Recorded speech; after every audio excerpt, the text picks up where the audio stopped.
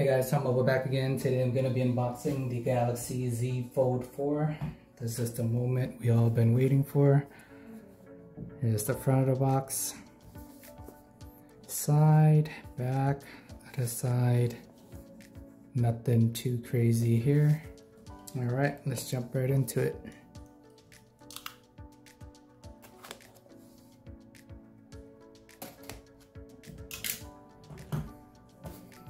Okay, there it is. So I got the bluish gray looking color.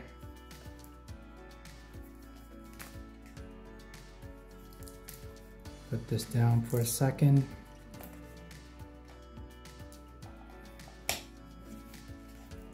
Nothing else at the bottom here. See what else they're including these days. This phone costs 1,800 bucks, so it's definitely expensive. Though the benefit of pre-ordering early, you do get some of the great trade-in deals. Still get the USB-C cable. They haven't taken that away yet. SIM ejector, quick start guide. That's pretty much it. But it's a good looking phone, very sleek. Okay, here it is. Got the little flap here. Peel that off.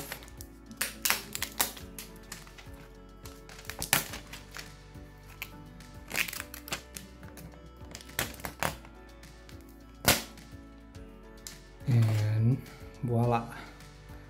Still got the crease in the middle, as you can see. Fold it up. Got some nice good weight. It actually does feel a little bit lighter than last year, which is a good thing. And actually, I don't think a lot of people pointed this out, but it feels, I think they curved the edges a little bit more. I remember when I was holding the Z Fold 3, it was super sharp and it hurts. But now they did curve the edges here, so it feels very comfortable in the hand. From my first impression. Here it is on the side. Volume rocker, power button, very easy and reachable. Nice placements there. On the bottom, got USB-C, the speaker grill. I mean, if you look through the gap, you can still see the hole there. So if you're looking for flaws, you'll definitely find it. Triple camera setup, flash. Open this up again. Very satisfying big screen. Oh, they actually went with the, you can see the hole punch camera.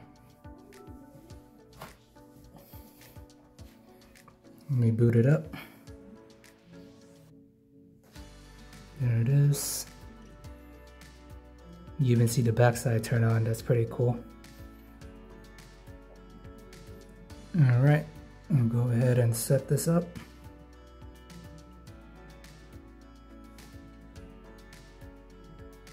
Start, agree to the terms and condition. Connect to the Wi-Fi. And I will be back shortly.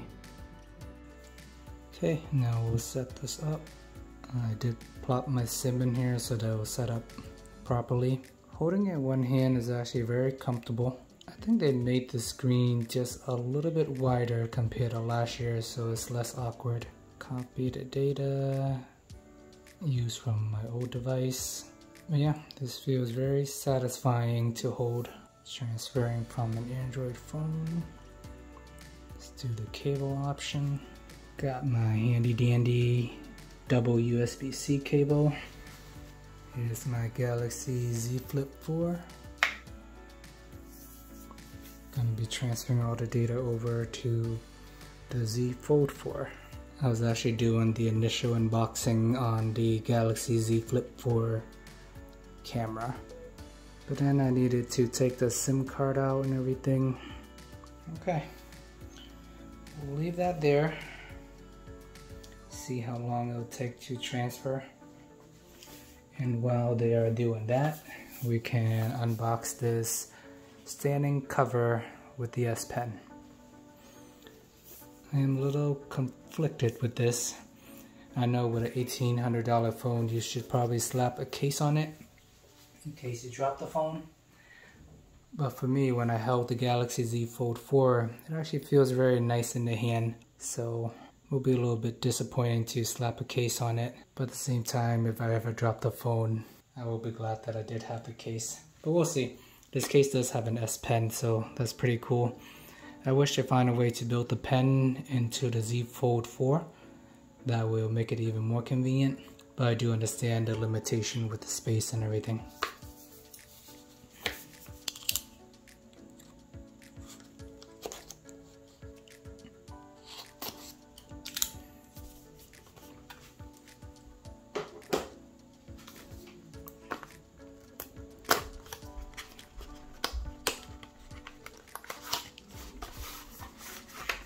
Alright, I assume this is the pen, this is the book.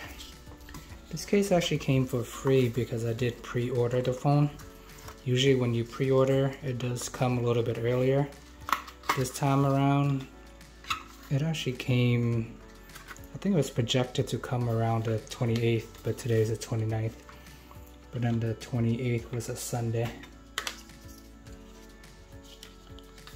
Okay, it's an interesting looking case. More of like a bumper, I guess.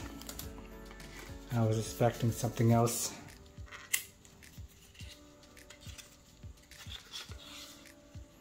Alright, here's the S Pen.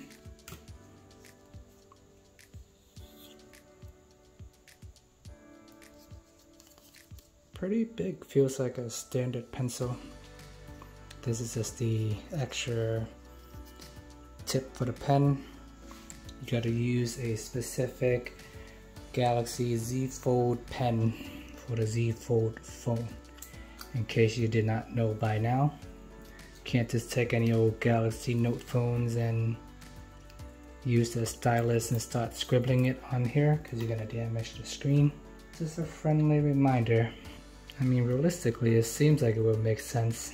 But there are hardware limitations to everything, my friends. Okay, I'm gonna transfer everything over. 9 gigs of data. Transfer my account. Sure. Let me unlock it. Give it a few minutes while I was doing that. Okay. Now you can watch me struggle in live time to put this bumper on. Alright, that's the front of the bumper. Here's the back of the bumper. Looks pretty straightforward. Slap it in. Oh, silly me. There's a little thing there, so you gotta unplug it, but I'll wait till it finished transferring before I put that on, I guess. Okay, since it's restarting, I'll take this opportunity to slap in the case properly. So we just snap that in. Everything's protected. This is the pen. Alright, let's figure this out. Never thought I would need an instruction booklet for a phone case, but here we are. Pretty intensive booklet to say the least. Okay, basically remove all that, put that together. That's the kickstand, tells you what to do and what not to do. Oh, I guess I can remove the kickstand and put in the pen instead. Lifting that up. Attempting, oh, there it is. Jesus Christ. Slide it out. And you slide this bad boy in. Now I have officially sacrifice my kickstand for an S Pen holder. Alrighty. All that work just to get the S Pen.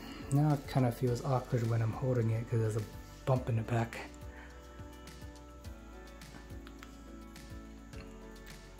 Alright my friends, we are ready to go. So by default, the always on display is actually off to save battery.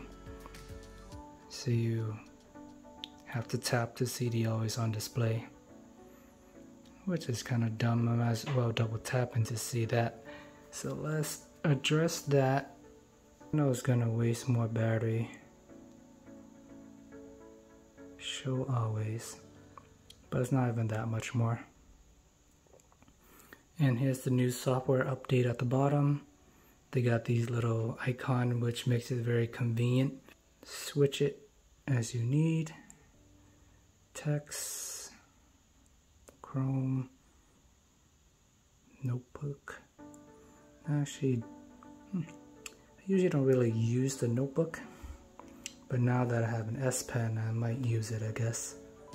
So you pull up the bottom, you still get these guys as your recently used app. This case does kind of get in the way of the fingerprint sensor. Now there's like a little bump there.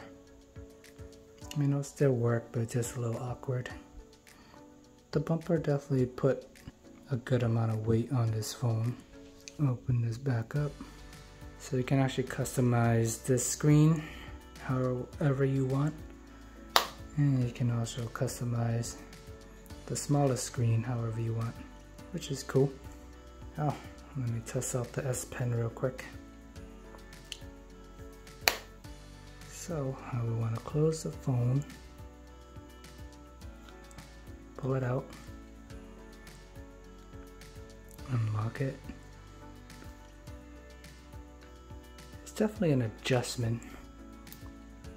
So try to click on the notes, individual pages.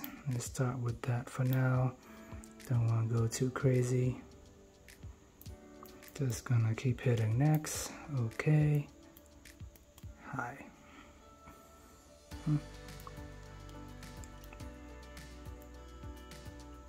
Feels pretty smooth to write with. I am not very artistic, so I wouldn't be able to do much. And even though there's this crease in the middle, it is not very impacted when you're drawing, which is nice. So now that I do have the S Pen, I may or may not use it, depending on if I'm ever thinking about it. But for now, I'll keep it on. Alright, definitely very excited to use this phone. Gonna give you guys my full review after using it for a few weeks. Let me know if there's anything in particular you want me to cover. Thanks for watching. Please like and subscribe, and see you guys next time.